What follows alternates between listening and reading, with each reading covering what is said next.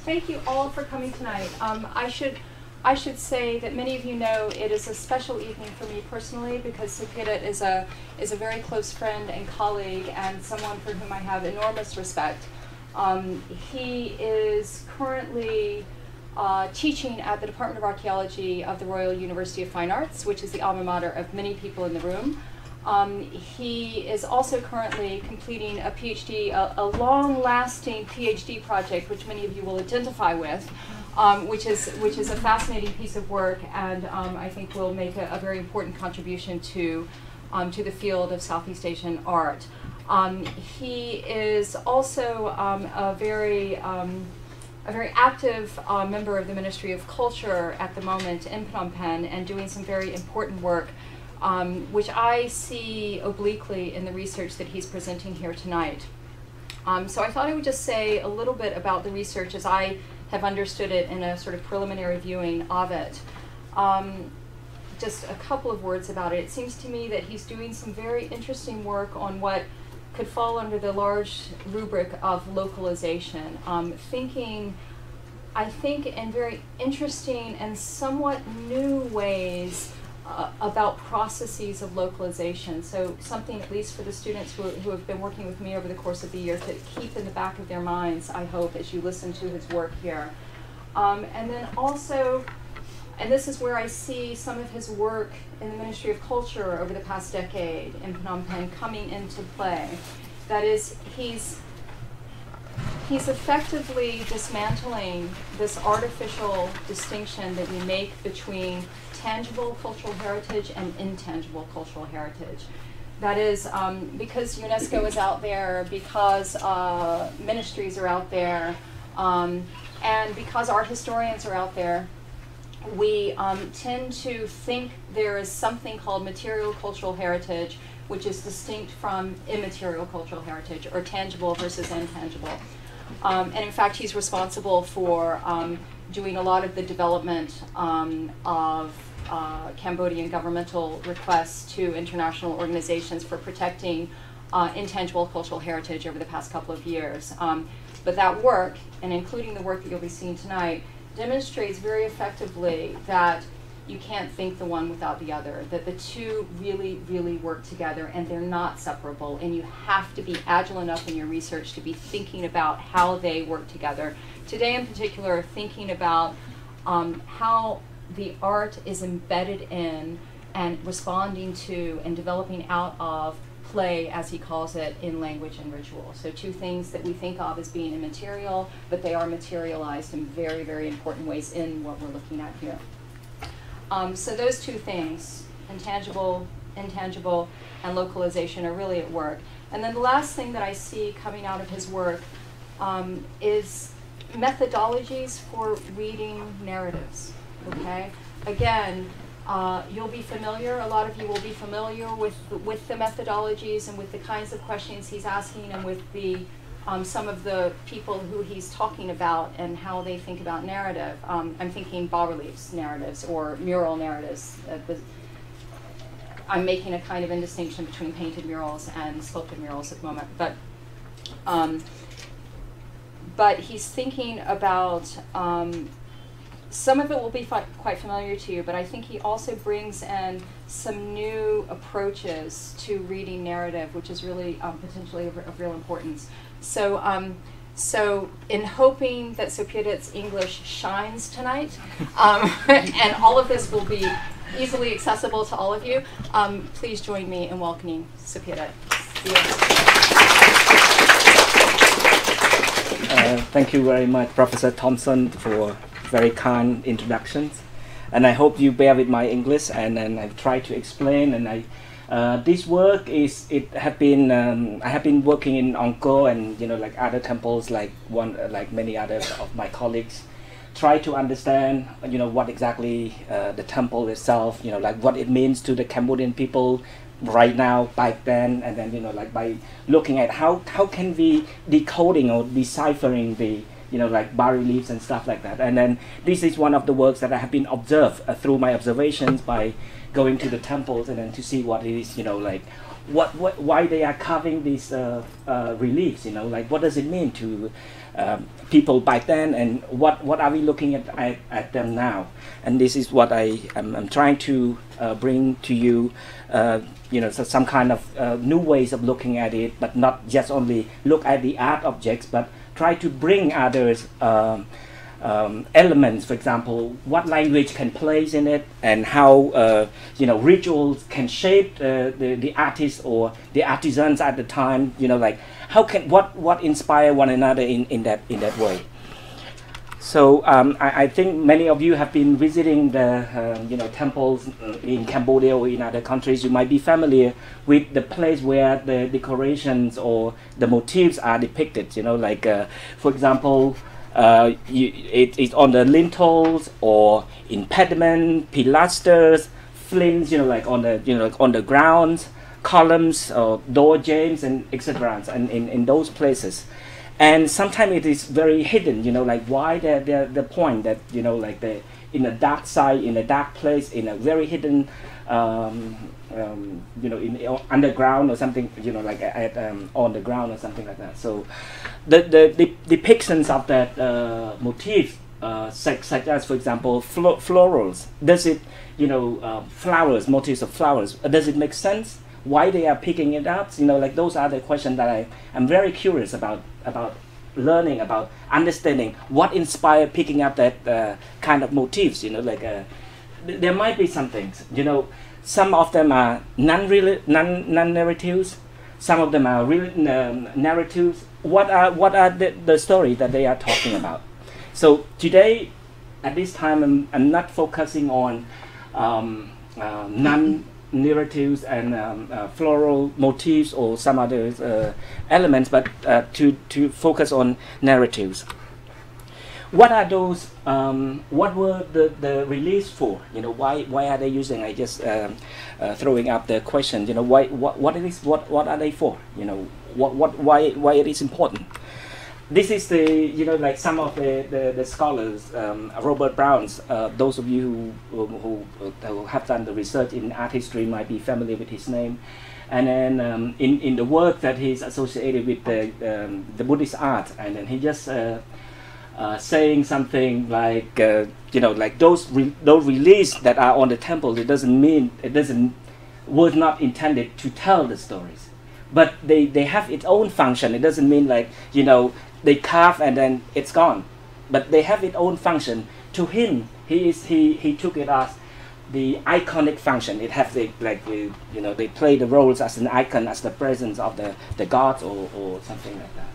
And in a way that he's looked closer into Cambodian context, he worked on Angkor, Angkor Wat in particular.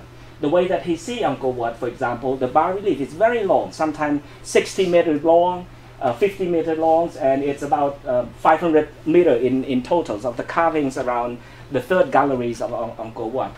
It's called reliefs galleries. But when he look at it, he say that it might not be read by walking by them, you know, like, and then what is the point, you know? Is it exactly like that?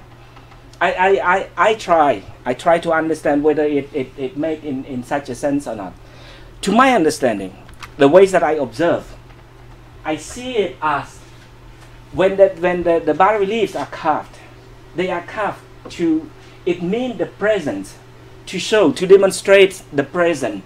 The present of what? The present of an event, the present of animals, the present of a god, a story of the king, something like that. Why is that so? Because if you imagine the imagination of Cambodian people, the temple itself is symbolizing the universe. It means that it is whatever happening, it's happening at that time. You know, we are in the Indian cycle of time. It is a kalpa. It means like the 4 yugas. One, it is have been destroyed, and then it happened again. So this is in particular moments that it is happening. A story, for example, a story that is depicted. For example, this is the bas-relief at Angkor Wat showing King Jayavarman V. It's in the 12th century. He is giving the audience to that. But the inscription itself saying that that is the giving the posthumous name of the king, saying that the king who has gone to the world of the highest world of vision. Already, it means this is the record. This is the record of that time, at that time, in that space, at that moment, in that universe, within that that exactly order. That's what I see. Why it is represented. It has to be like that. It has to be in the ways that, you know, like everyone is in that circumstance, in that time and space. And this is also exactly the same. This is to show the procession of the king, and this is the battle of Kurukshetra in the Mahābhārata. That is the final battle between the two cousins, the Kaurava and Pandava. They are fighting one another. Why they are showing it? One of the scholars, Thomas Maxwell, he worked on the bas-reliefs like that. He made a proposition that the bas-reliefs of Angkor Wat itself is representing time, the four time, the Krita Yuga, the best one, the Dvarapara Yuga, Treta Yuga, Dvarapara Yuga, and Kali Yuga, which is now. That is the representation of time that is designed in Angkor. We don't have you know, like many examples like that. But if you are going to, for example, Bayuan temple, when you walk, you walk in Cambodian counting from inside out, from outside into, you know, like 1, 2, 3. You are approaching the higher, you know, the higher the number, the better is in that case. So Bayuan is the temple that built in at the end of 12th century, beginning of the 13th century. When you are walking in, you first encounter the bas-reliefs that depicting daily life. Why are daily life depicted over there? And then you are approaching the epic, you know, like themes of gods associated with ascetic, associated with mythologies and stuff like that. So when you are getting higher, it gets the emptiness, you know, like that. So my point here is that it is something that to show the presence of something in time and space, in that universe, which is symbolized by the temple itself. In Cambodia, we call that, you know, like in Phnom, the mountain, it means the Meru, the Mount Meru. That is what they symbolize. And also, why they are depicting, you know, like certain episodes are depicted.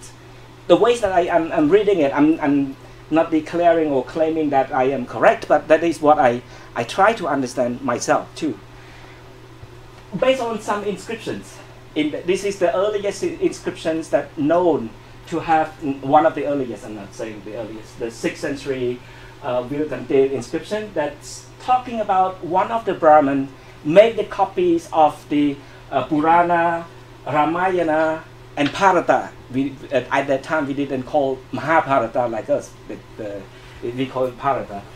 And that, why he making the copies of that? He made the copy and then give it to the temples and ask them to recite it uninterruptedly. You know, like a recitation of that stories. And what is the point of reciting those stories for? There are certain, I try to understand. That is the 6th century. There are evidence of saying, you know, in the 11th century, the king saying that, you know, reciting the Mahābhārata, Purāṇa, Rāmāyaṇa, those are to cleanse all the sins. You know, like there are certain functions in recitations and also depicting of it. And why am I raising this? Because I see the depiction of an epic. It is the recitation continuously at the site, at the temple. That's what I see. I'm not saying that I'm correct, but that's what the way that I see. Why is that so? So this is what I'm thinking. And back to Robert Brown, and I think that, you know, those narratives are meant to tell the stories, or at least a reminder, and add me more, something that you see and then, oh, I know that is the story. You know, like something that wake you up or telling you, informing you about what is going on. And this is a bas-relief at Angkor Wat again. It's very typical examples of it. This is the scene about heavens and hell, and hells. We have 32 hells and 33 heavens in that. So I'm saying that it tells the story because they're writing, the inscription telling you, the inscription saying these two paths about leading you to heaven. What is the point of having it if it were not meant to tell the stories about something? And this is, like these are the inscription that informing us about something, or at least to my understanding, if I might think of it, at least it's a point of reference. You say, like if you want to see the hells, you go to Angkor Wat, you see the bas-relief, that's something that is reminding, or it tells you about what is happening. And it also, like it is again, this is hell, it's called Avijay and then it is the descriptions of what is going on, like what made you to fall into hell, it is hell. And it said that if you are you have properties, you are good enough, but you still do some like bad deeds, like ripping off someone else even though you are rich, and then that is going to the hells called Avicii. And then there are many hells that have that short inscription. And what is that for? If you say no one going to read, maybe some people will read, or someone that is written down and say go to that place, and then you see. It's a point of reference, and it also something that tells you the story too. That's my argument. I'm not going totally against him. And one of these, these reliefs about, we don't know, but the inscription tells us that the deer is his fish, his food. That is for the inscription that tell. If it is not meant to tell, why there is a confirmation that you make sure that you know that it is, make sure that you understand that this is the deer. It doesn't mean that the fish making sin, like by eating the deer, but that is the law. You eat the deer is my food, like that. It doesn't mean that I commit the crime or sins in that case. So why it is telling you that? Because I think that the way that it meant to tell something. It doesn't mean that like people are going walk by and in the 12th century. This is another thing. This is a door frame, and this is the processions of the king. It's 12th century by Yuan Temple, famous one. If you have the opportunity, you will see this one. But you see that from the back side, they meant to tell you that they make a right turn, but where we do not know. One in an important event that happened to these people that they really remembered and carved it. They walk and they go inside. And to my understanding, it is connected to the second gallery inside. There is a victory section, one small victory section there. And I think that is somewhat associated in that case. So it meant to tell something. And going back to the 16th century, Angkor Wat is not finished. Angkor Wat is big, but northeast corner section of the relief gallery was not done. And when the king in the 16th century, it's called Ong Chan, he came and then he said that he commissioned for the carving of that spot. And what is important? They call that narrative. They call that place Chlak Han Niyay. Niyay it means to speak in Khmer. Chlak it means to carve or to sculpt. So sculpt the speaking panels. That is the speaking panels. And why it is speaking? Who are they speaking to? That is something that And also the same. There are two inscriptions. This is another one. Chlak Niyay. You sculpt speaking. Or sculpt narratives. And jumping into the modern time, if you go to the Buddhist monastery or something, you see the mural painting. Like you go to worship hall, and you see the labels. you know, like someone, and but there is a small handwriting or writing saying Nika. It means this is when, you know, like this is when. It means to tell, or at least to remind you of something, you know, remind you of that. So this is my my attempt to see whether the bas-reliefs are, you know, trying to speak, trying to tell really the narratives in that case. So this is the main questions that I'm looking for. Of course, they are bas-reliefs. You go in temple and you see, but what inspired the sculptors at the time? What are the source of inspirations? Why are they picking up this theme? Why not the others? Some of the Indian scholars, Vasudha Narayanan, she was surprised by seeing Cambodian was so obsessed with the churning of the Milky Ocean. She said, why is that? And you know, and then you can, if you attempt to understand that there's some reason for that. There's some reason for agrarian society like Cambodia. That's another question that we can trace to. But that's something like that. What are those source of inspirations in that case? In the ways that I'm trying to look at these. I'm not using only, you know, Hindu mythology book, Indian Hindu mythology book, but I try to understand, looking at the inscription, you know, like that happened at the same time, using what is the ritual, you know, like all kind of sources, that in order to help me understand what was the reason behind it. This is one of the examples, very example. This is the argument between Indologists, you know, like they're working on it. This is one of the bas-reliefs, Angkor Wat again, because it's happening. They ask the question, because in Mahābhārata and Rāmāyaṇa, there is a story of marriage competition. You know, like it's bowl competition for a groom,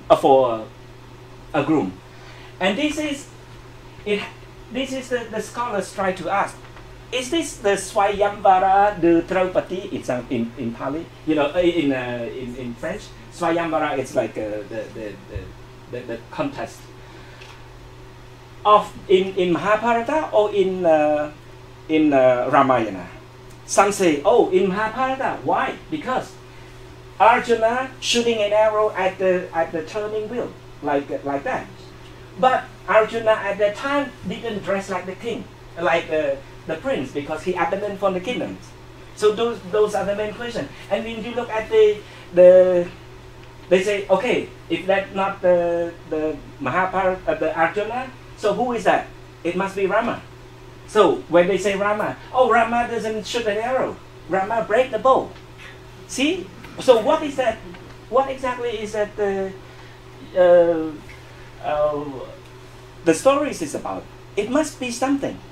And then you can trace it. I post this. I'm not trying to answer this exactly the question, but there must be something related to the king himself. So this is you know, one of the example when you use the text, the Indian text and the Cambodian mythology. It's sometimes it's awkward. It doesn't fit in. Another question. This is it coming to the questions. Many scholars pose the question, why there is a crocodile right there? A crocodile right there. And some say chameleon, you know, like they can transform, but I don't see it is a chameleon. It is the real crocodile with something, you know, like, it's not. The Cambodians know quite well, and then I'm sure. They cannot carve, they cannot make the sculpture of lions, because they have never seen, but tiger or crocodile, I'm sure they can do it. They can do it quite well in that case.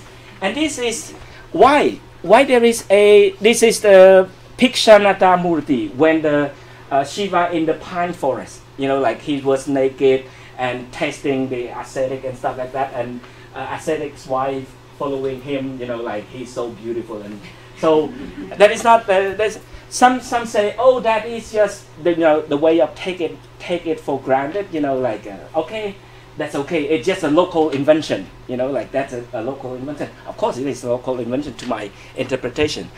They say that there might be some propose the local myth saying that is the Ravana transformed himself into a lizard so that he can listen to the code that breaking into the house. But actually, no. If that is the Ravana transformed into, he listened to Indra. He is at the Indra palace, listening to the code, because at that time they have the, you know, like a digital code, and then press in and they go into that. But so that is what some proposition. But if that's so, why there is another temple in Prasat Pravan? Vishnu himself, not Indra. You can say that, you know, maybe Indra, but this is not Indra. This is Vishnu. Why there is the crocodiles again? You know, and again, this is the crocodile. And again, this is a woman right here. Why there is a crocodiles on the top? This is, and that is from my observation. When you see the crocodile, you see the door frame right here.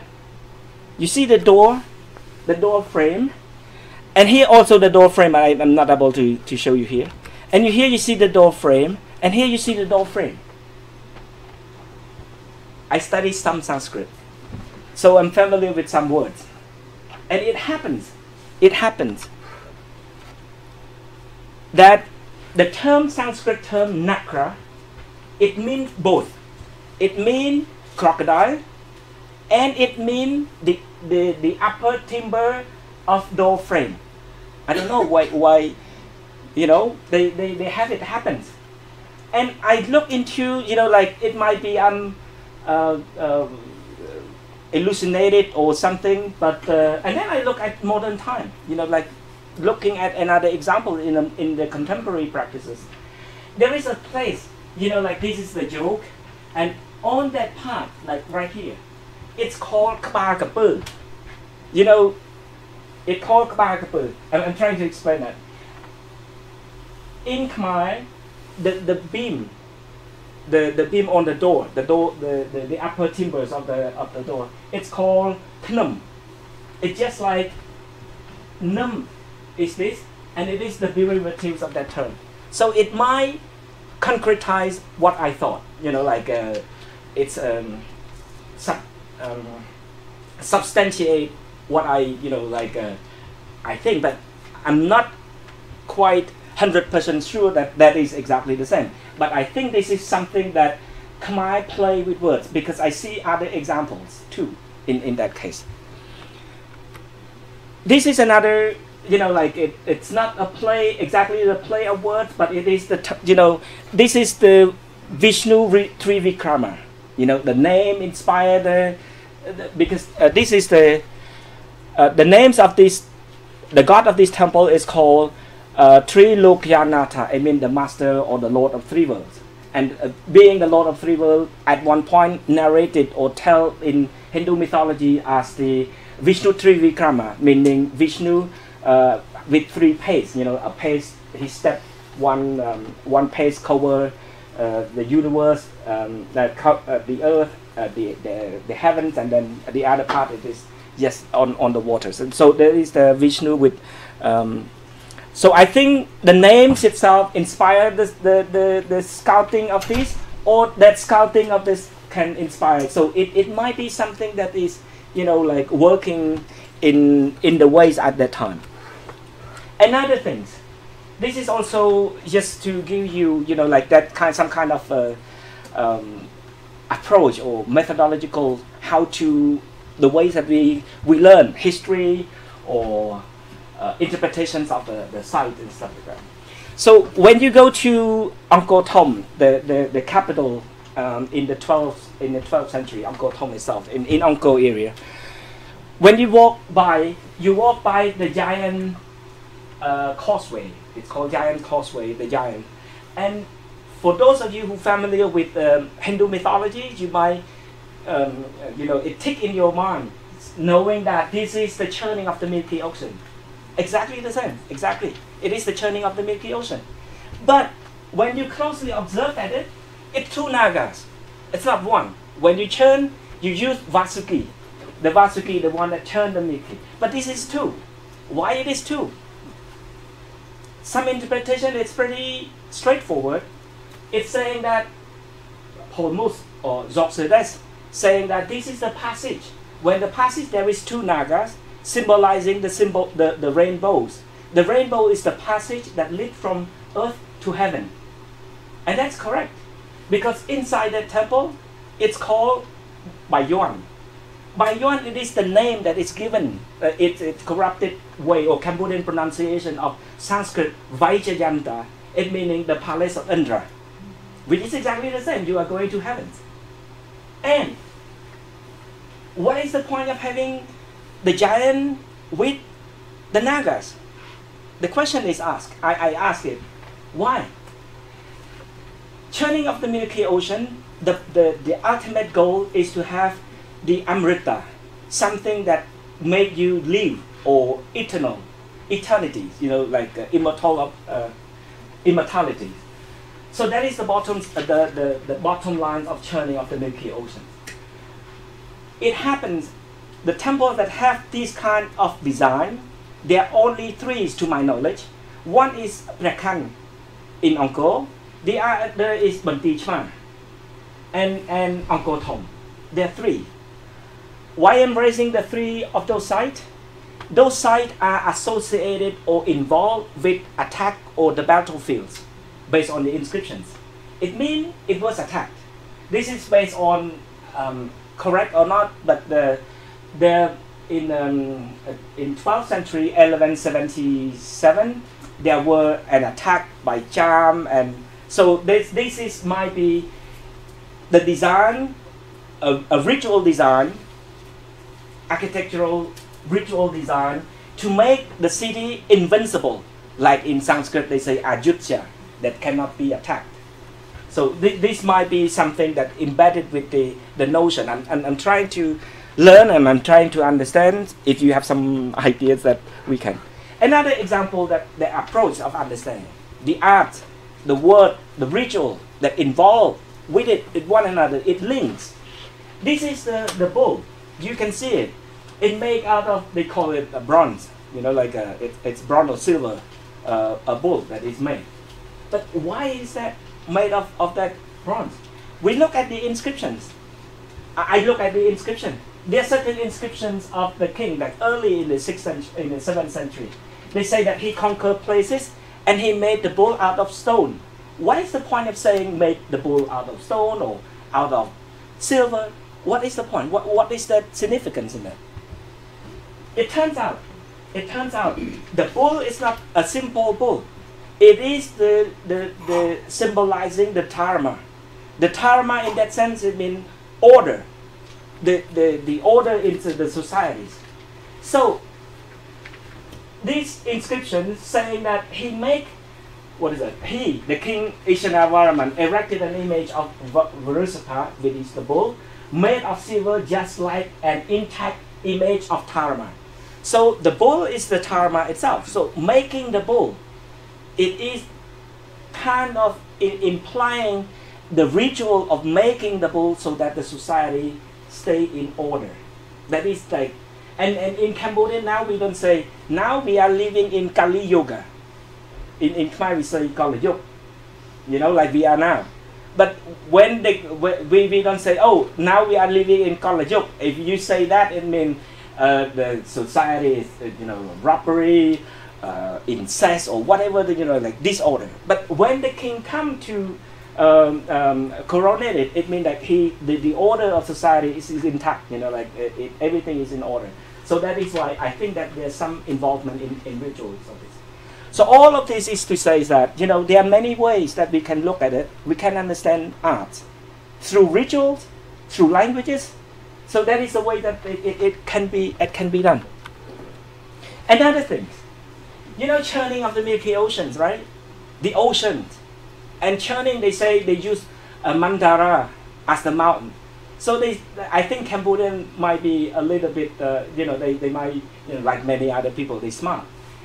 How can you make the mountain to churn, you know? It must be a stick. And that is the stick, you know, like a mantra is become a stick like this. And churn. And it's churn, it inspires, you know, this is the ocean. The ocean is in the pot. Professor Thompson just, like reminded me, a pot maybe it's symbolizing the ocean as well, like receptacles of the water, of course. But why there might be something playing along? That is the idea, that's correct. When a pot, in daily life, you churn the butter, like for the clarified butter, especially Brahmins at the time, like they need the butters for certain kind of ritual, especially Hindu ritual, like you have to put the butters in the fire and stuff like that. So it's very significant. These are the Brahmins that churning, and it's churning exactly the same. It inspires one another. That is the way that we can, like not straight look from one angle, but we try to understand from different angles. I think it's much better. And other things. This is a ritual. I found it in the term. This is the Sanskrit term, Sanskrit word, nirvapana. It means to scatter. And in India, as I observed and as I learned, when you made the offering to the ancestors, this is they use the rice bowl, the pinda, that made as the offering to the ancestors or to the deceased. When you make the offering, you make it just simple like that. But this is to scatter. And in modern time, I'm not trying to say modern time Cambodia is exactly like in the past, but there is a like connection. It's not there is a continuity that you can see, that you can trace from the modern time that to understand the past, the ancient time, and then from the ancient time you can understand the present behavior as well. So this is maybe nirvapa the term, that make in the modern time the ritual that perform for the ancestors. It's called in modern time it's called Pyumban. In India it's called Shraddha. You make the performance, Shraddha performance for the ancestor. This is the rice bowl that you are showing. The term that inspired. Like I think the term that inspired in that case. Now let me come to our topics today. This is it's just but the topic is I'm trying to look make my observation of the temple. There are certain temples that they have very specific and very well programmed for construction, like Banteay Srei, one of the examples of Banteay Srei. I think some of you might be familiar with the history of the Banteay Srei. Banteay Srei is built in 10th century by, you can call him a royal guru, a royal Brahmin. He has his blood is associated with the kings as well.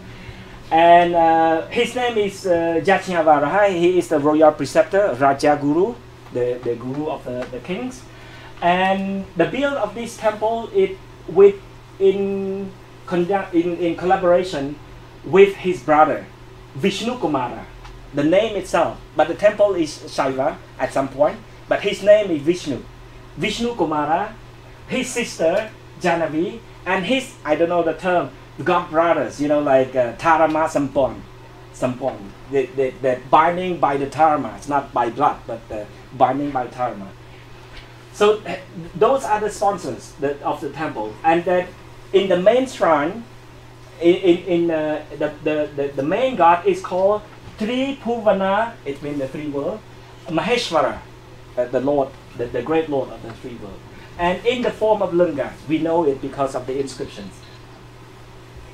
And there are several other gods that, based on the inscriptions, we know the goddess Vakishvari, Vidyaguru. That is the image or statues or something that is for the guru. And also the site, as based on the inscriptions, it's very famous, very popular. It's popular, we know, based on the inscriptions up until the 14th century, that the sites have been visited and revisited with very special purposes, to get the waters or something. So in that is what we know. The temples, it doesn't mean that it's sustained in a good way, but at some point it deteriorated. The worship is not like it was. And then the king Yajñavarāha II, he, knowing that the temple was not, in good shape, he ordered, or he gave that plot of land with temples to that one of his guru, so that his guru can restore the cult, the worship, and restore the temples based on the inscription. And to restore, and I say that the Yajñavarāha was famous because they say, I restore the temple Ru Ka Komadai Anh Prek Guru Vung. It's like as if it was the time of that guru at the founder. So it from 12th century and then traced back to 10th century. It's quite a long and then famous site. And this is also something that I will touch upon a little bit on it. Some scholars, based on those inscriptions, saying that the carving that we are going to look at it in later are not carved at that time, because some of the reasons that they proposed were that in India doesn't exist. The manual of making it doesn't exist. And comparing to other temple, Prayarup, for example, Prayarup is built by the king before he died. A year before he died, that temple was inaugurated. Banteay Srei was inaugurated. So that king, his temple doesn't have bas-reliefs. So why do we have at Banteay Srei with the very careful systematics like this? So this is one of the reasons why they say, oh, it might not be possible. It might be in later period, maybe 11th century or 12th century. So this is the main reason. I will touch upon this. For you that have never been to Cambodia, I think most of you have been there. This is Banteay Srei temples. It's in my advertising, it say of the lectures, I say something, it's a jewel of Khmer art. It's very it mignon. It's like cute. It's cute. It's tiny, and it's beautiful, worth going. This is the carving. It's very delicate. If you look at it, you cannot believe that it is man-made. Must be a Vishwakarma, boom, and then make it happen. The carving itself, it's carved everywhere. It's like amazing. I'm not advertising for you to go, but you better go. This is just to show you some examples of the reliefs. My observation. This is the narratives that I observed. It's very systematic. And it's clear that there are themes involved in it. One of them is killing themes. And the killing itself, it's not just narrative, but also animals involving, like killing. We will see the examples. And the other is the purification. That the narratives is used in order to some sort of convey the ideas of purification. And the others is the name of the temple, associated with the name of the temple, or the names of the parents of the founder. I will explain to that. This is Banteay Srei, in terms of copyrights, I haven't properly saying that, this is from where and where, but, that it's from somewhere. But if I'm writing it, I have to put it in a proper way. I'm sorry, but. So, I put it A, it's pediment, B is lintel. It's quite obvious. It's killing. You will see. This is the killing of Hiranyakasipu. Actually, they call Narasimha, but I call it killing of Hiranyakasipu to fit into my talk. So I'm sorry, but killing the boar. That's called Kirata Chuna. Arjuna and Kirata as the hunters. The two fight for the boar. And the killing of Virata, actually the abduction of Sita, that's what they normally call, the Virata, the demon, abduct Sita, and then Rama and Lakshmana kill him, and killing him in order to liberate him. So the death of, I say the death, but the two brothers fighting one another, we will look at it. Okay, these are the killing. Dancing Shiva, it's very famous. Dancing Shiva is the dancing of destruction. That's the destruction of the universe and recreating of the universe as well. So death and rebirth in that connotation. The killing of elephant and lions, and the killing of the buffalo demons. Actually, that's what they call it. Durgam Hansa Madhini. That's in like Indian way. The killing of Madhu and Kaidapa. The killing of Kama. Actually, not the exactly killing, but it is the killing, because the Kama was revised later on. It's called Anong, or Smrita. It means like the one that is remembered. So everyone, the Kama is god of love.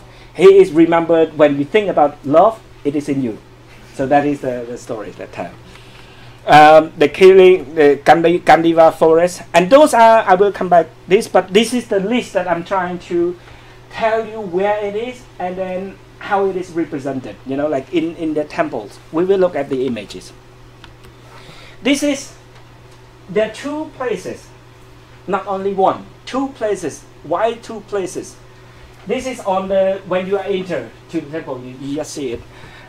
And this is the Hiranyakashipu. He killed a demon. Narasimha, the Vishnu, transformed himself, take a form of neither man nor animals, killing not without weapons, like a very smart. The composer is very smart in that case, the writer. So he killed, that is the one that is here, and this is the other one inside the temple. This is on the pediment outside, and this one on the pediment inside the temple. So that there are two of killing. And again, this is two abduction of Sita. Virata is killed. One is pediment from the inside, and the other outside, in the center, on the lintel.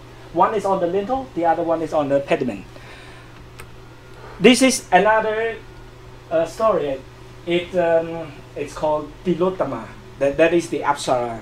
When the demons is getting enough power that can destroy the world, the gods always trick by sending the beautiful one to tempt them, and then they, the two brothers doing the ascetic and accumulating powers, and then they fight one another until they kill each other.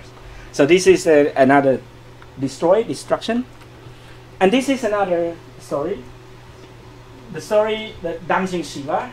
And interestingly, there is a skinny woman right here, woman here. And some scholars say this is Karikalamaya, and some said Aputa, the devotees of Shiva. So I'm not going into detail in that because I'm not knowledgeable of it. And this is the other stories. Normally, I forgot the names of the elephant that Krishna killed. Normally, Krishna killed elephant that you can find it in Hindu mythologies, but lion, I don't know. I cannot find it. Maybe to put the knowledge, maybe someone can point it out. It's very good to learn. But I think maybe this is a maybe thing. Maybe there is some inspirations from the earlier period, 7th century temple of Samboprekuk. There is a depiction of lion hunting king. Hunting is very favorite theme for the kings. So lion hunting kings, he go, that story itself is not locally invented. First, lion doesn't exist in Cambodia.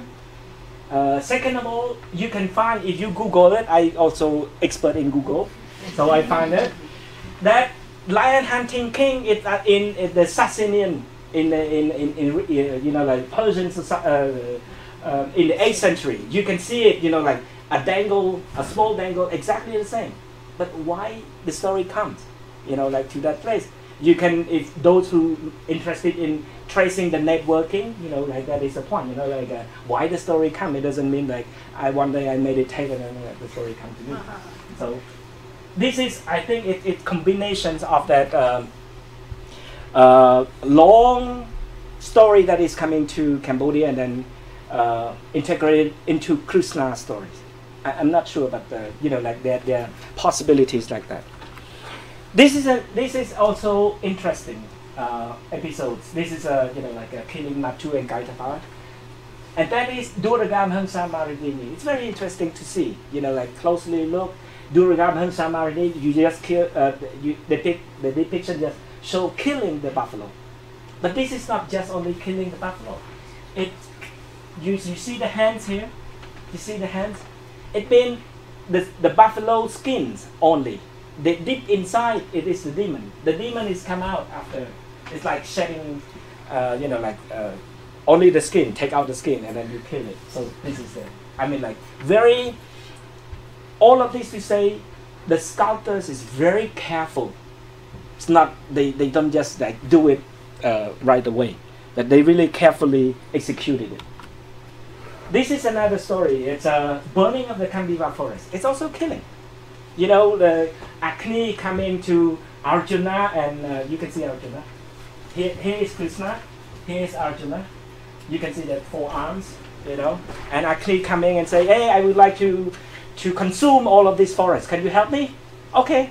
When you are the king, someone is requesting, always granted. Never say no. So they say they granted, and they give Arjun the quivers where the arrows it never been exhausted, So and then Agni gave Krishna his attributes, his weapons, the chakra. So in this battle, they kill everything. I remember one of the Indra's friends is Naga inside, going up to tell that, "Oh, my child is killed, so can you help me?" And then Indra say, "Okay, my friend, I can do it." And then he sent down the rains. Arjuna keeping his promise by saying that I will block, you can consume all the forest. So what can they do? They shoot an arrow. And you see here is the arrows that block the rains. So they know the people at the time, the time of that construction, they know quite well the stories, how to present it into art. So this is something that we have to think about it too. And this is another stories, like stories of Krishna killing Kansa. It's a very famous story too. Very well elaborated. And this is the killing. I say killing. Killing Kama. This is the Kama shooting an arrows. His weapon is the tipped with flowers and cans and sugar cans. So everything is sweet involved. So he is reducing him by opening his third eye. That the Kama turning into ashes. But in Cambodian, if you observe, there are many places. Cambodian is not satisfied with the Shiva turning Kama into ashes. When turning into ashes, how can you see that Kama is dead? They always have the body, like the body is down below or something, but not here, because this is the start of the destruction. This is one of the things that I like you to take a good notice of it. The good notice is this is the story of the Arjuna and Kirata that killing the buffalo, the boar. The boar right here is you see the two, an arrow on the corner, and they shoot an arrow and kill the boar. This is very important. Many scholars saying that this is the signature of the builder. Why it is the signature of the builder? Because that builder's name is Yajñavarāha, meaning sacrificial boar. So that is the name that is embedded in this. That's what they think. And this is as a repetition of that. And this is another killing again. Killing Valin and Sugriva that fight one another. And who is the most angry? The low-hearted or high-hearted, I don't know how to say. Quick-tempered. The quick-tempered. Look at this. This is none other but Lakshmana. Look at him. He bite his mouth, say, brother, why don't you do it? You know, like, how can you not doing it? You know, like, look at him. He's very angry, angrier than his brother. His brother actually smiled. You know. So this is very. I think one of the represented reliefs or episodes of Rāmāyaṇa in Cambodia. At one point, Cambodia is not satisfied with Rama killing Valin, and they said they carved in Chang Sai Devada temple, one of the temples in 12th century, that when he died, the Apsara pulling him up, you know, like flying to heaven directly, because they're not satisfied. I think in society they also critique in that episode, but they like it. They represent it very much. Maybe they like to critique the gods. And this is, you know, some sort of killing a man. I'm not quite sure who is that. Many scholars say, you know, just go to get away, saying, oh, that must be, because that is the fighting between a man, that must be Krishna, because Krishna like playing. But this one, I doubt why he have 3 legs. You know, only one person only one figure in Hindu mythology is Bringu that have 3 legs. You know, like, but it doesn't fit in that story. So, anyway, killing again.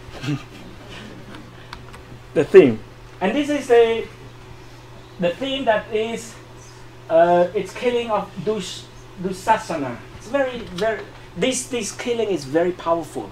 Even in this is an excerpt from Mahābhārata. It's very powerful because this is the whole story. I'm taking, this is another 11th century, this is the 10th century. This is the chess game between Kaurava and Pandava. The one that is, you know, infatuated with gambling. Look at him. You know, like this is, we can know that who is Duryodhana and who is Yudhishthira. This is Yudhishthira. He lose. You know, like sad, very sad. And they bet the fight. And this is Dushasana, that you know, like pulling the rope from Draupadi. But the rope itself, it's based on the story. Based on the story, but not in Cambodian story. You see, based on the story, they say that whenever Dushasana try to pull the rope is filling out itself, like automatic rope. You know, like a weaving way by itself. But this is in Cambodia, and who the one that was in love with, because you might be familiar with that story, that Draupadi married to 5 brothers. So among the 5 brothers, the one that loved him the most is Bhima. And Bhima, seeing this guy doing that to his wife, he's very angry. He take a vow, saying that I will kill you in the battle. That is very powerful message. I will kill you I will tear you apart and then bring your blood in the battle. And when he in the battle, he tear him into apart and bring the blood. And the people complain, you know, why are you doing this? They say, no, he, you know, like Krishna always telling everyone that, okay, let him do it, because that is the vow. The vow that he took, it's much more than the law. So that is, you know, like when you take vows, it's much more and the most powerful and the most respected than the law itself. This is another Mahābhārata, the killing. I say that the law. This is a Cambodian representation that you can really see that how can Cambodian wait on law and the you know, like wait on the law and the vow. Here is, you can see Arjuna and then Bhishma. No, sorry. Arjuna and not Arjuna. Bhima and Duryodhana. They fight in the last. When Arjuna is hiding, and then they say, okay, come out from the pond.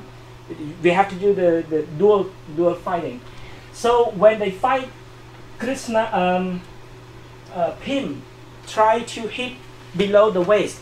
By the law, they say that you're not doing that. You're not allowed to hit by the waist. And who was mad? It is Krishna's brother, Balarama, saying that you are doing that is wrong. You're not supposed to do that.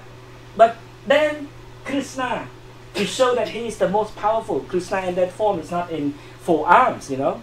But this is the Cambodian showing, this is the real Krishna, you know that? This is the real Krishna. 4 arms coming out and stop his brother. That was the vows that he took. He said that when Draupadi was about to come out of the game, out of the room, said, "Hey lady, come and sit on my lap." And then Pim is very angry. He was very angry and said that, "You know, I will break your thighs.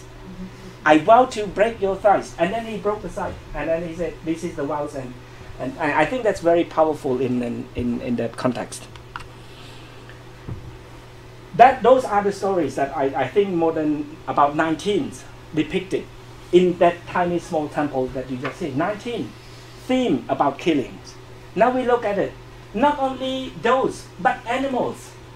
You see, I barely see. I observe temple. I barely see. It's so much the animal. The two biting an elephant, and the other from that. This is not that. This is very, you know, like you generally see this in Khmer temple. You generally see, you know, like a naga eaten by, I don't know what it is called. Maybe somebody be familiar with this. They call it, they you know, like to get away they call it makara. I don't know makara. Makara is the, you know, I'm not quite sure which one is which one. And then I think they have its own category. Which one is the most powerful one? In that representation of that temple, we can take it as a model. That is, you take it right now, Makara, and this is, they might call Gajah Simha, you know, the lion with the elephant. And then Garuda and Naga eating, but that's very simple. This is very interesting. This Makara that we know has a trunk. You know, I don't know, Gajah Makara, if I might invented the term, Gajah Makara. And the lions with 4 arms, you know, eating or something, but this is the trunk that, you know, pulling him, pulling that lion apart. And this is triple, Makara, Garuda, and Naga. So there's themes like that, it's represented. And why? You know, like someone is killing something out of nowhere, you know. We do not know what stories it is. And it is represented the killings. And that is the question, why it is the killing in that context. Beside that, there are also 2, what I know.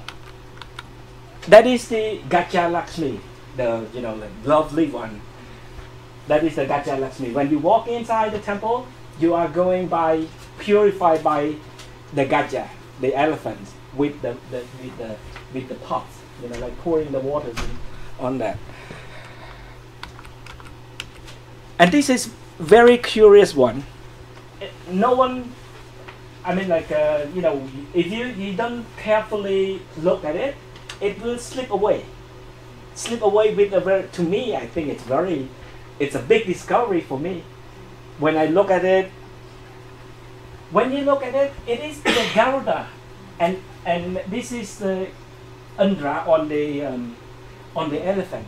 It's quite normal. Andras is on the elephant. You know, sometimes he sits in a calm position. But when you see this, he's going into the battles, right?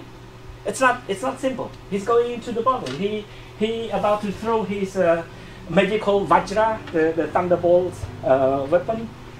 Why is that so? You look closely at the Garuda. Garuda is holding a pot. What is that? If you're familiar with the Indian stories, you might it taking into your mind and say, there is a story. It's called Amrita Graha, stealing the Amrita. Why it is depicted here? Then again, why you are choosing that theme? You know, this is a depiction of that. You see, I try to highlight it from that small. You can see it, right? And also Garuda is, you know, amplified. You know, his head is big, and then he is a big man right now, eating a naga, his brother actually. He hates his brother actually. This is another story. Let me tell you a little bit about why I am trying to present this. The temple itself is called Tribhuvana Maheshvara. You know, like Maheshvara is the great Shiva. of like the three worlds. And this is based on the inscription. You look at the inscription, you see the inscription saying of Yajñavarāha, saying that he abide by the rule. I don't know what rule, what kind of rule is it. He made a statues of his to increase the dharma of his parents. The statue by name Maheshvara. He made the statue of Maheshvara for his parents. So specifically, that temple at one point it had funerary associated. So his parents died, but died at the place of God. So they are deifying him, deifying them to be the gods. So they promoting their status in that case. This is general, the general Maheshvara. So Shiva and Uma, you can find in many other countries who believe in Hinduism or Brahmanism. So you can see that kind of Maheshvara. But this one is very interesting because you see that she is going up. I will show you here. Why Maheshvara? There is something that they play in it. They play in that temple. To make that Maheshvara, there is an episode saying of the shaking of the mountain. It's Ravana that going to see, oh, I'm going to see my Lord, Shiva. And then when he, by the temple, by the Kailasa, he see the guardian say, no, you cannot go in. Because my Lord is having fun with his wife. And then he said, no, I have to go, I have an emergency or something. And then he's inciting by one of the Rishi, Nirata, I think, I forgot his name, but one of the, he shake the mountain. When he shake the mountain, Shiva was mad, and then Uma was very scared and jumped into on the laps of Shiva right there. And Shiva put a toe on that mountain and crushed on Ravana. And that's why he is called Ravana, because of the name itself is called roaring. He roaring for 1,000 years so that he can, please the god Shiva, and then Shiva release him. So that name Ravana is from roaring. The play of words in Sanskrit themselves. So this is very important to see shaking, and I make the comparison for you. You see, this is the Maheshvara. Look at the legs, and this is inspired. The story that depicted and tell you that there is something inside. It's very interesting to see how, I'm not manipulate, but how they skillfully put it and then present it in that way. And not only that, I like to provide you a little bit more of the information. You see these animals? The animals with the human body with the heads of the elephant, heads of Garuda, heads of the monkeys, and head of the... All of those are the inhabitants of the Kailasa, or Meru, if you refer into the temples. It's not only that on the pediments, but it represented the temple itself. You have the small figures right there, that monkey man and that Garuda. They try to make you believe. Of course, they believe themselves that they are those are the Kailasa, where we live. But they make all of us right now believe that this is the real Kailasa at that time. So they make those inhabitants by showing, make the small figures sitting around the main temple. So in conclusion, I think it's about the time, right? Okay, I'm not talking too much. Your English is shining, as I expected. Ooh. I'm glad. I hope you understand it. So what I'm trying to conclude here and conclude in the ways of learning. We try it. Not the final saying that is the total, but that's my conclusion. in biography of Yajñavarāha, it's very interesting. He's very learned based on the inscription itself and based on the historical event that you can piece together. That is to say, he's very learned. He can speak many languages based on that inscription. Of course, he can speak Sanskrit or read Sanskrit, but many other languages based on that. He is the composer of the a playwright. He's a playwright, and he's very powerful. In society, he's a royal guru, a royal preceptor. Raja guru. It means he's very powerful. So, what I believe that the temple itself is the selection of the theme. First of all, it is inspired by his name. His name that is play in that construction. Like the sacrificial boar, meaning, sacrifice, and then if you make the sacrifice, you put it on the fire. Sometimes you kill. In the Vedic ritual, it's called yupa, the post. The post that is put in the middle of some place, and then you kill it. You kill an animals in it. So there might be some association with the killing in that. And why the killing? Why he plays that? If that is correct, why he play with the killing? You see the story, for example, killing Valin. Why he's killing Valin?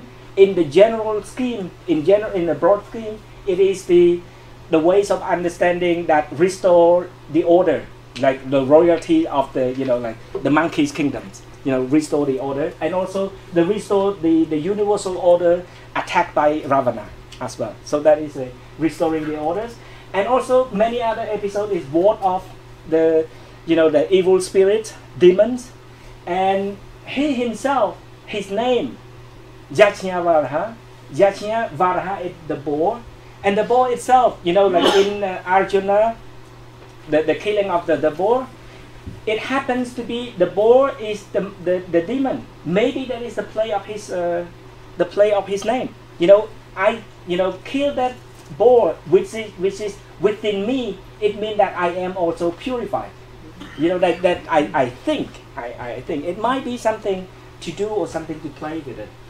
And it was, I think it's getting the social order back into order, restore the orders and stuff like that. That is the episode of killings. The other important thing is that one of the episodes I haven't seen. I mean, like, when I'm not seeing, it doesn't mean that it didn't exist. I haven't seen it with my experience. And many scholars ignore that bas-reliefs, the bas-reliefs of the Amrita Griha. They ignore it, but maybe it's very easy to skip your eyes, like hidden somewhere. But that hidden message is the key, I think. And what is important here, based on the inscription itself, inscription at the time, meaning 10th century, they say that the place is offered Pediments Srei. It's like the sacred water. Based on the translator, the famous Zogsedes, he said that is the special water that it used in royal libation, like pouring and sacred. And some in later period, some of scholars like a colleague in Paris, make suggestion that the Banteay Srei become one of the famous place to get the water for consecration of kings, and which makes some sense, like. Amrita is down on earth at Banteay Srei, and then Gaja Lakshmi. I mean, the two, I cannot put Gaja Lakshmi into that context very much, but there is something associated with it. And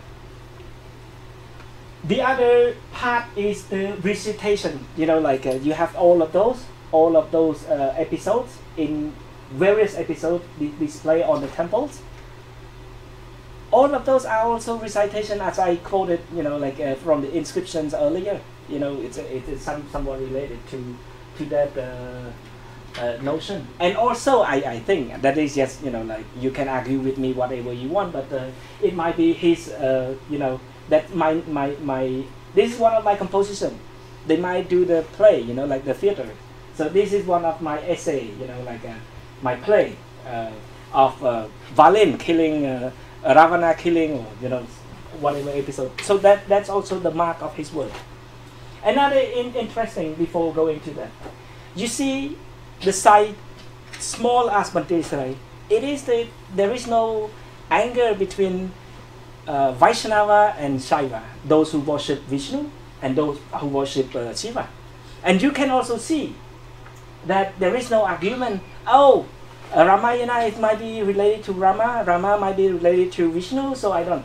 And I think it might be something that is our story, Cambodian story, the story that accepted into the society. You know, whatever gods you worship or whatever god you propitiated, but those are the stories that exist in the society. They take it as all of their own, for their own. So, lastly, that I said, when some scholars say it is about, you know, the temples might be, the carving might be later in that period, I don't think so.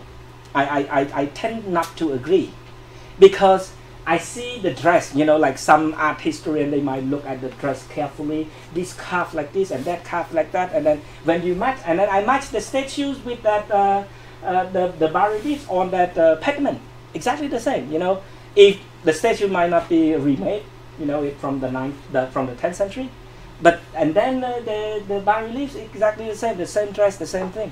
So I think it might be at the time. But if I'm not, you know, like if it might be have been correct, it means that the society accepted the tremendous, they have tremendous respect to Yajñavarāha, because, you know, like whatever carving existed in previously, they use it, remake it again. So just like the inscription say, Ru Ka Preh Riech Guru, you know, like it's just like the time of the royal guru back then. So I would like to finish my.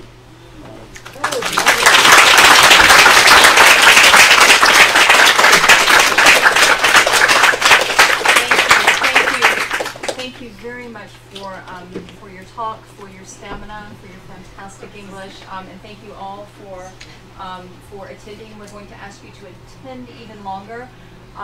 Because I forgot to mention in opening that we have a reception this evening. So we have this room until 7, so we have a little bit less than half an hour for questions, but we can then overflow with our questions into the common room, which is on what floor? The second floor? First floor. Yeah, not my forte. On the first floor, we have a reception. I'm actually going to ask a few people who are helping in organizing that. It might be worth going down there and doing that now, because otherwise we risk other people eating our food.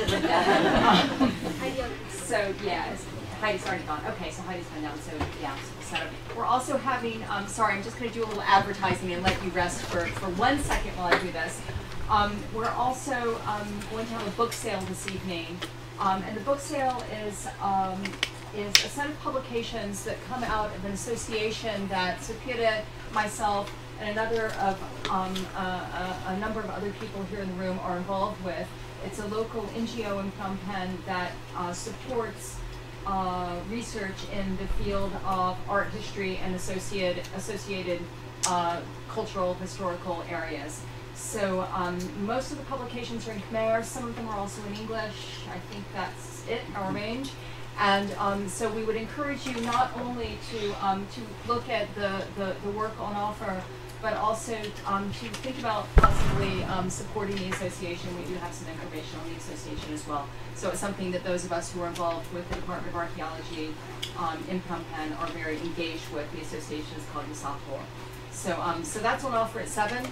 Right now, I'll turn you back over to Sapira for your questions. I imagine there are many. So the floor is yours.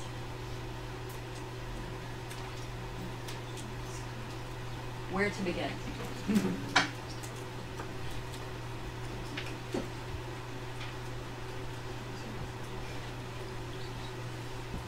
Yeah, I was quite intrigued by the idea of purification, and I'm wondering if you can extend that maybe in terms of the iconography to, for example, when you say killing of Kama, the killing of, like in Hinduism, you kill, Kam, Krodh, Lobh, Moha, Ankar, those 5 or you could call it 5 poisons. So would you say that could be possible, that it could be meant in that symbolic way rather than strictly literally? I think the I'm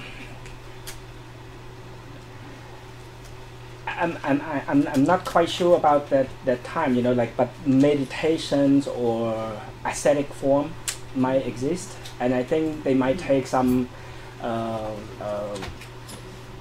very close to Banteay Srei. There is a site called Mount Gulen. There are caves that ascetics are seated over there, and I think that ideas might be involved in, you know, like killing what is inside you, and then so that you purify. And I think, of course, the Yajñavarāha is one of them.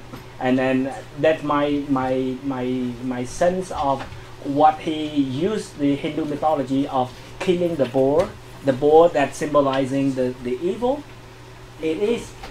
That's something that he liked to, you know.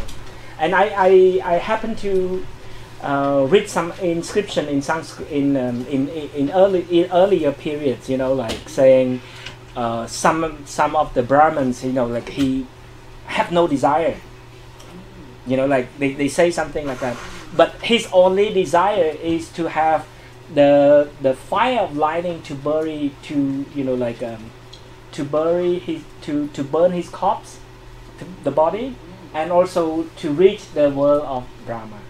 So I have no desire, but I have one. You know? So, but of course, I think that those ideas of killing all the, you know, like lust, pride and stuff like that. Yeah. I think that for Yajñavarāha himself, I think he might not take pride because he is the king himself. You know, he king in the ways that he is the grandson of the king. You know, like the grandson of one of the king. You know, like 2 king previous to that one. I just want to know how you would read the narratives in Angkor, for example. Would you stand in front of one scene and look at it and think about the story, or would you walk along and follow all the picture? I visit the site, and then, you know, every time I go and I see the different thing, the same spot, exactly the same, and then you will notice, this is something, but that you have to build from the local knowledge. You know, like you have to be familiar with how people making the ox cart, like right there, what is it called, you know, like you have to be familiar with those contexts so that you can come back and then it will provide you. I don't know whether you can go and then, okay, I look at this, but I think it's repeated activities, 2 episodes. For example, I just mentioned a little bit about the churning of the Milky Ocean. It's very, you know, when you go and then you see people playing a tug of war, you say tug of war, but that's not only simple tug of war. What I see in Cambodian playing it, they play it to break down, to break open the new rice cultivation season. And why the churning of the Milky Ocean involved? Because the churning of the Milky Ocean to get the water. You know, it makes sense in that. It's so much involved. And why it's so popular in Cambodia?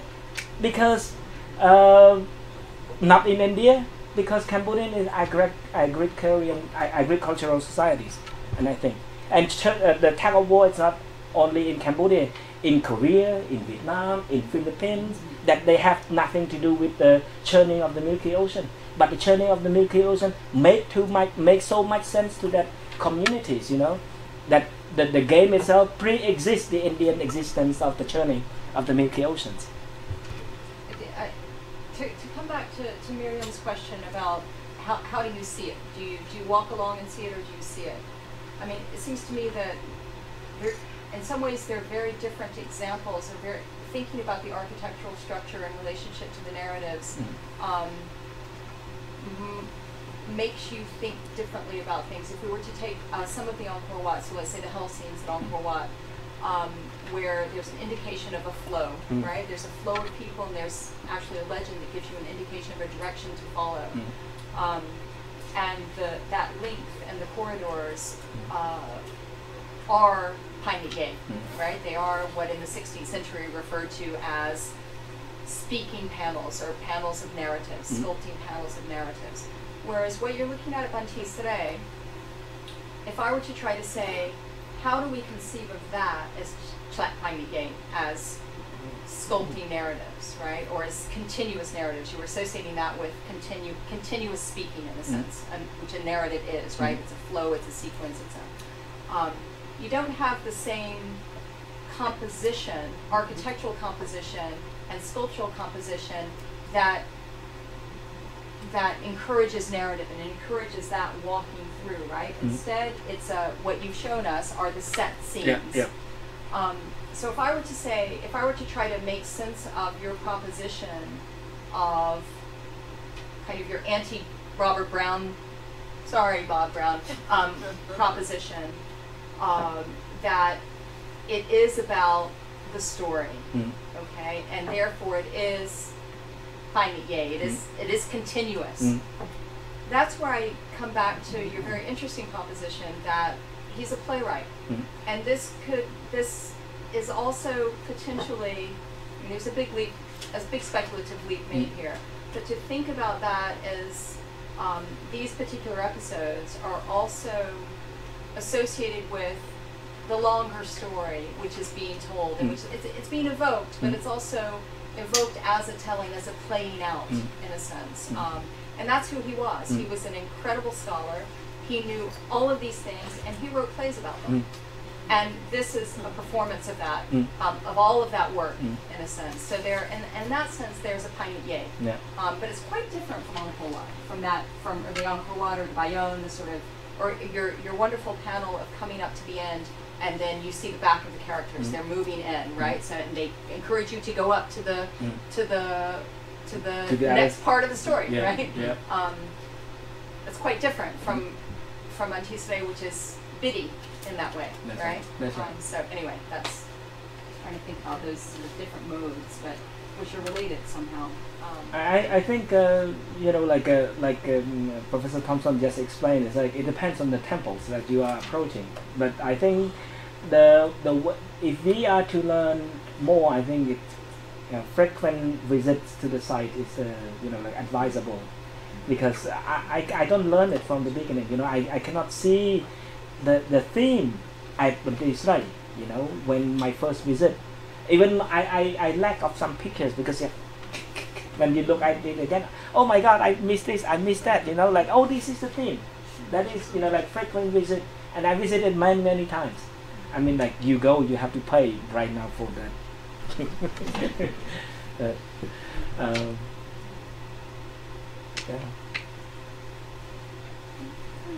you very much.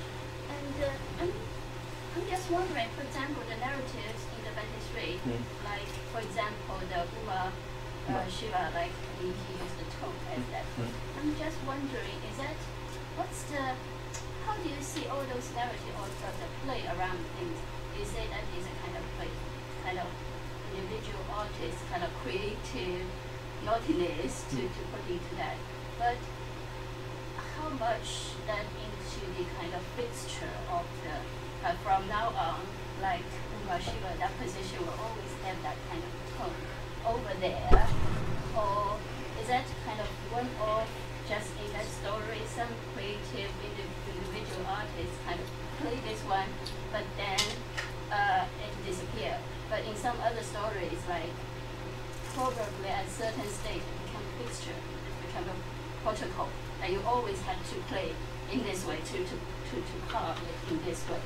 So I'm just, you know what I mean? It's kind of in what stage, and is that development from individual creativeness to kind of universally acknowledged position that everybody has to follow and lost the individual original meaning or in the original interesting point of that.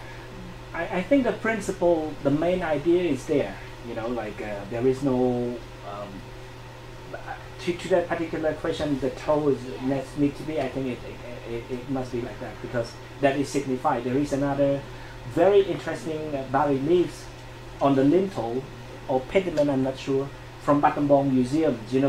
Ravana is crying with the leg like that, and then Shiva is pointing. So there is something like that. But to most of my sense about seeing those bas-reliefs in each theme or each episode or stories or depictions it might have some variety, nuances, depend on the artist themselves, like, but certain characteristics that you can see it exactly the same. For example, the churning of the Milky Ocean, sometimes monkeys, eating something involved in that, like in that story. Why? Because of something that we don't understand.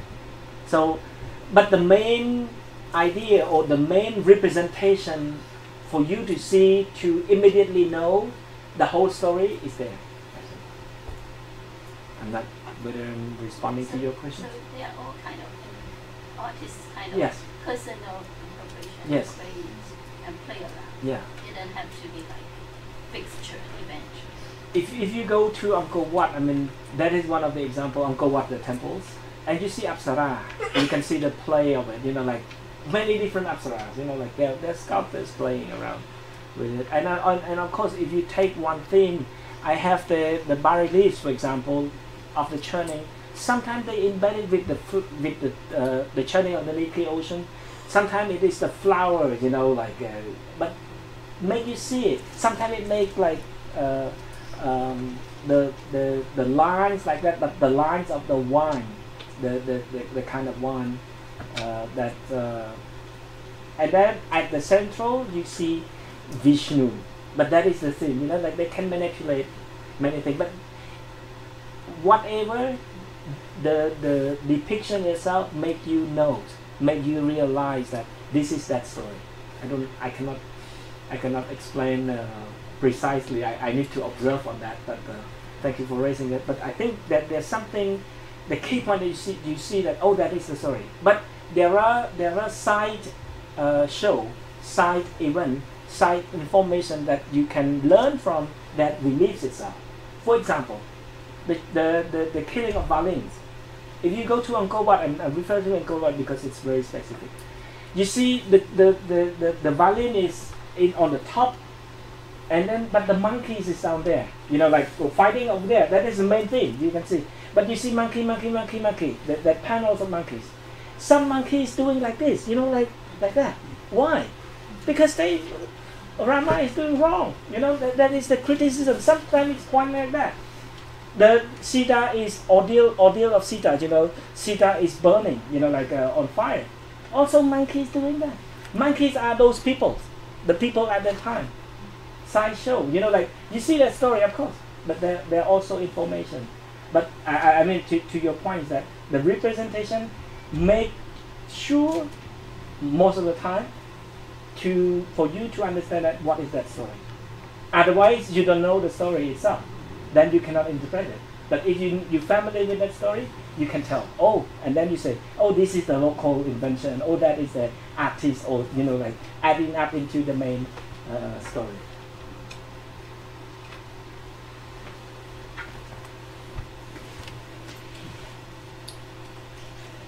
I should never have said there was reception. People just want to go and have a glass of wine.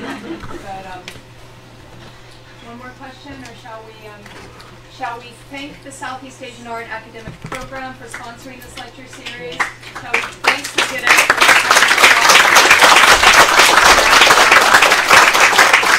and please join us downstairs. Thank you. Thank you.